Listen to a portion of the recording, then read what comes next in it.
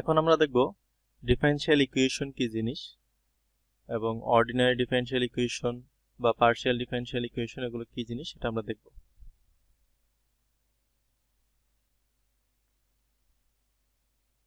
An equation containing the derivatives of one or more unknown functions or আমরা unknown functions কে dependent variable ও বলি with respect to one or more independent variables is said to be differential equation. তো আমরা যখন normally এখানে একটু উদাহরণ লেখা আছে যেমন 5x + 6y = 10 এগুলোকে আমরা সরাসরি ইকুয়েশন বলি, আমরা সবসময় এগুলো দেখে আসছি।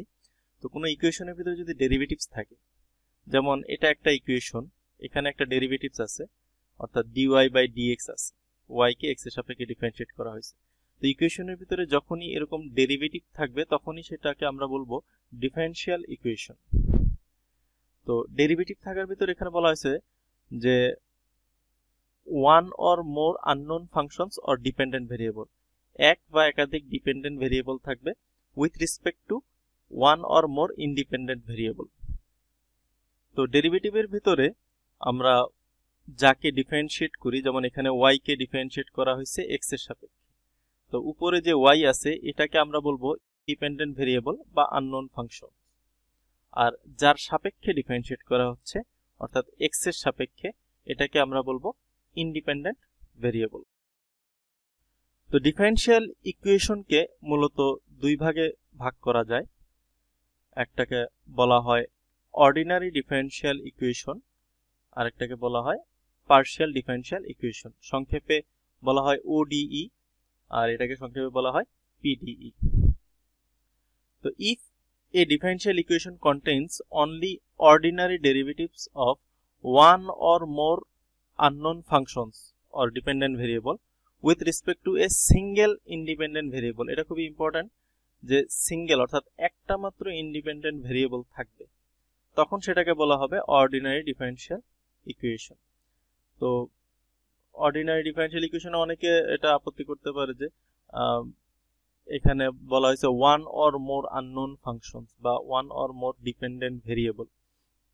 তা আমাদের বাংলাদেশে অনেকগুলো ম্যাক্সিমাম বইতে আসলে এরকম আছে যে শুধুমাত্র একটা মাত্র আননোন ফাংশন বা একটা মাত্র ডিপেন্ডেন্ট ভেরিয়েবল থাকতে পারে। আসলে এটা একটু ভুল আছে, এখানে একটাও থাকতে পারে ডিপেন্ডেন্ট ভেরিয়েবল, একের বেশিও থাকতে পারে। এ কারণে আমি ডেসক্রিপশনের ভিতরে দুইটা রেফারেন্স দিয়ে দিচ্ছি, সেখান থেকে স্পষ্ট বোঝা যাবে এটা।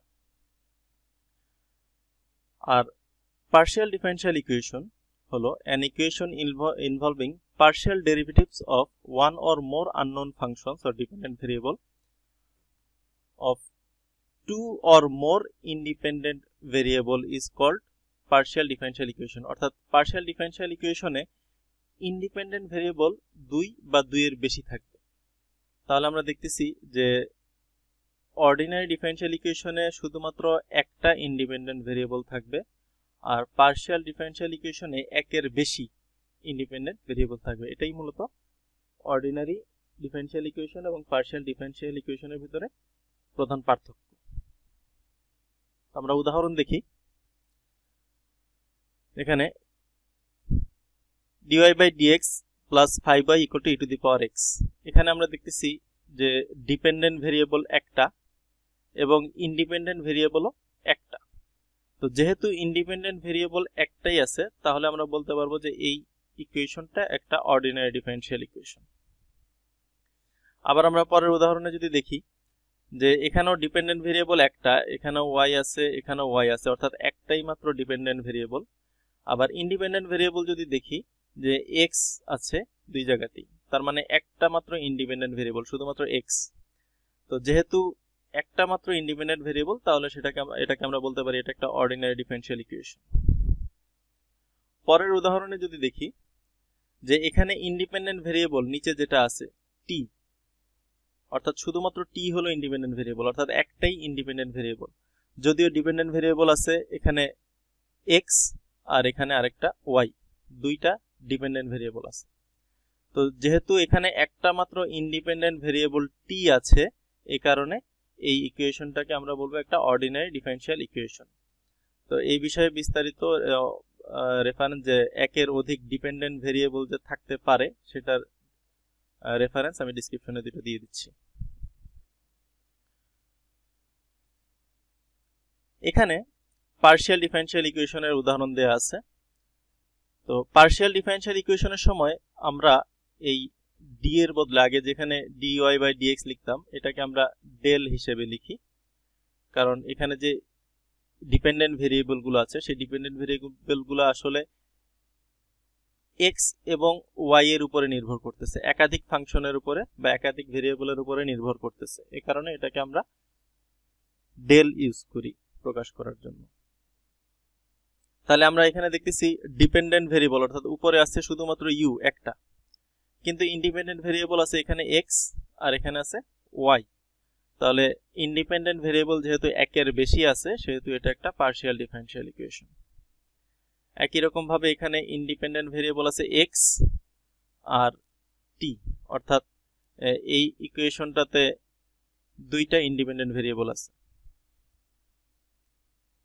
অর্থাৎ এই ইকুয়েশনটাতে দুইটা ইন্ডিপেন্ডেন্ট ভেরিয়েবল আছে, তাহলে এটা একটা পার্শিয়াল ডিফারেনশিয়াল ইকুয়েশন। যদিও এখানে ডিপেন্ডেন্ট ভেরিয়েবল মাত্র একটা, সব জায়গাতেই ইউ। পরেরটা দেখি, এখানে আমরা ডিপেন্ডেন্ট ভেরিয়েবল উপরে দেখতেছি ইউ আছে আবার ভি আছে, অর্থাৎ দুইটা ডিপেন্ডেন্ট ভেরিয়েবল বা আননোন ফাংশনস, আর ইন্ডিপেন্ডেন্ট ভেরিয়েবল ওয়াই আছে এক্স আছে, অর্থাৎ দুইটা ইন্ডিপেন্ডেন্ট ভেরিয়েবল। তো আমাদের পার্শিয়াল ডিফারেনশিয়াল ইকুয়েশনের ডেফিনিশন অনুযায়ী যদি একের অধিক ইন্ডিপেন্ডেন্ট ভেরিয়েবল থাকে, অর্থাৎ এই যে নিচে এখানে আছে ওয়াই এখানে আছে এক্স, দুইটা ইন্ডিপেন্ডেন্ট ভেরিয়েবল আছে, যার কারণে এটা একটা পার্শিয়াল ডিফারেনশিয়াল ইকুয়েশন। আমরা কিছু কমন নোটেশন দেখব ডিফারেনশিয়াল ইকুয়েশনের জন্য, যে লিবনিটজ নোটেশন এবং প্রাইম নোটেশন।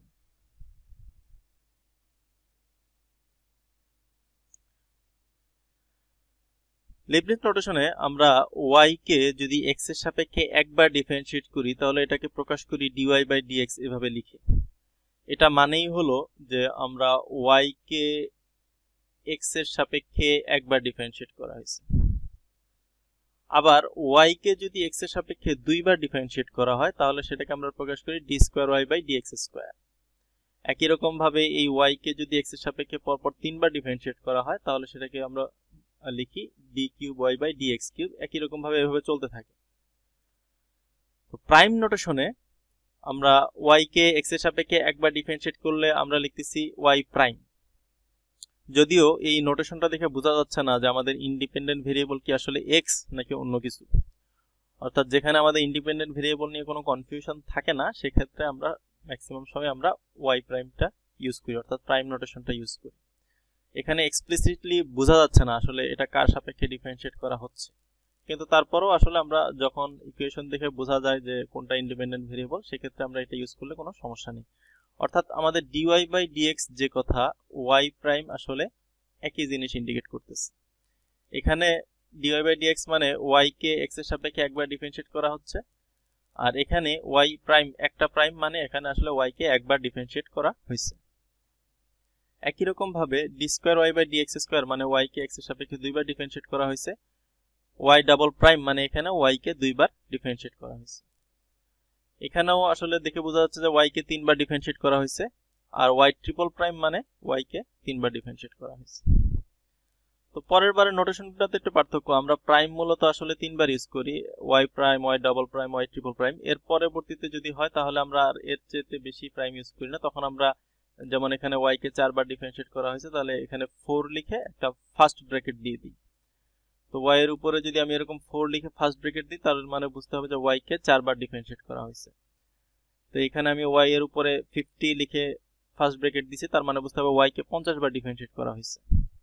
তা আসলে মূলত আসলে এগুলো সেম জিনিস, এটা লেখা যে কথা এই নিচে প্রাইম নোটেশন আসলে একই কথা, একই জিনিস ইন্ডিকেট করে।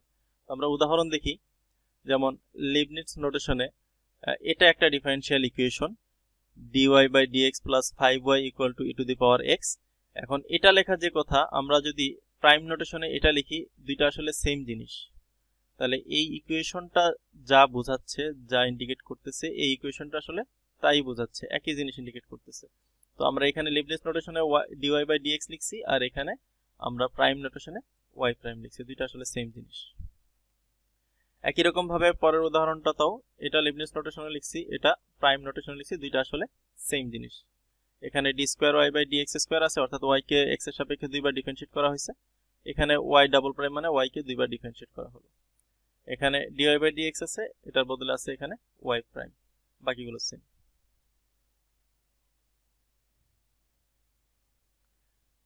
এখানে বলছে যে Leibniz notation has an advantage over the prime notation in that it clearly displays both the dependent and independent variables, অর্থাৎ লিবনিজ নোটেশনে আমরা সরাসরি দেখেই বুঝতে পারি যে কোনটা ডিপেন্ডেন্ট ভেরিয়েবল কোনটা ইন্ডিপেন্ডেন্ট ভেরিয়েবল। প্রাইম নোটেশনে আসলে এক্স্যাক্টলি বোঝা যায় না ইন্ডিপেন্ডেন্ট ভেরিয়েবল আসলে কোনটা। যেমন এখানে বলছে যে এটা একটা differential equation D square x by D T square. তো এখানে স্পষ্ট বোঝা যাচ্ছে যেহেতু উপরে আছে এক্স, তাহলে এই ইকুয়েশনের ভিতরে এক্সটা হলো আমাদের ডিপেন্ডেন্ট ভেরিয়েবল বা আননোন ফাংশন যেটাকে আমরা বলি, আর যেহেতু নিচে টি আছে তাহলে আমরা টিটাকে বলতেছি ইন্ডিপেন্ডেন্ট ভেরিয়েবল।